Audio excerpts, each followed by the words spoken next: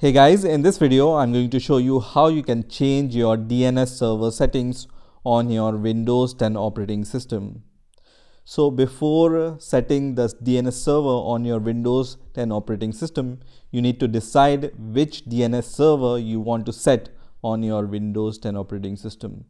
So what I'm going to do is I'm going to visit this website, and the link of this website I'm going to provide in the description of this video also.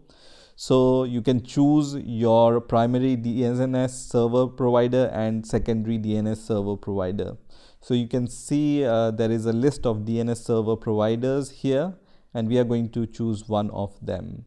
So once you have decided which DNS server you want to choose from here, what you need to do is you need to just go to your search bar here and search for control panel, and then just click on the control panel here.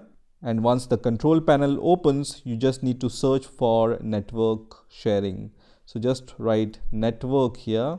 I'm going to just write network and then search for it, and most probably the first result which will appear here will be from network and sharing center. Okay, so just choose the option which says network and sharing center, and then you will be able to see this kind of interface.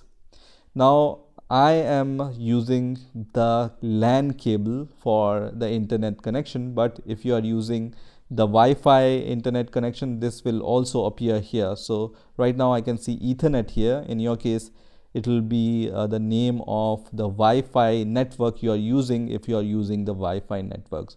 So just click this link which is in front of the connections here. So I'm going to just click this link here, and then I'm going to just click on the properties option here, and then in this Ethernet property window I'm going to just choose Internet Protocol version 4, and here you can see the DNS server settings. So by default your Windows 10 operating system will choose the DNS server automatically, but if you want to choose it manually, you can just click on this option.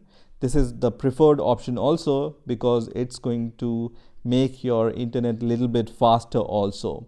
So now what I'm going to do is I'm going to go to the website once again, and I'm going to choose one of the DNS server providers. So what I found out that the Cloudflare DNS server is the fastest. If you want to have the fastest DNS server, then just choose the Cloudflare DNS server.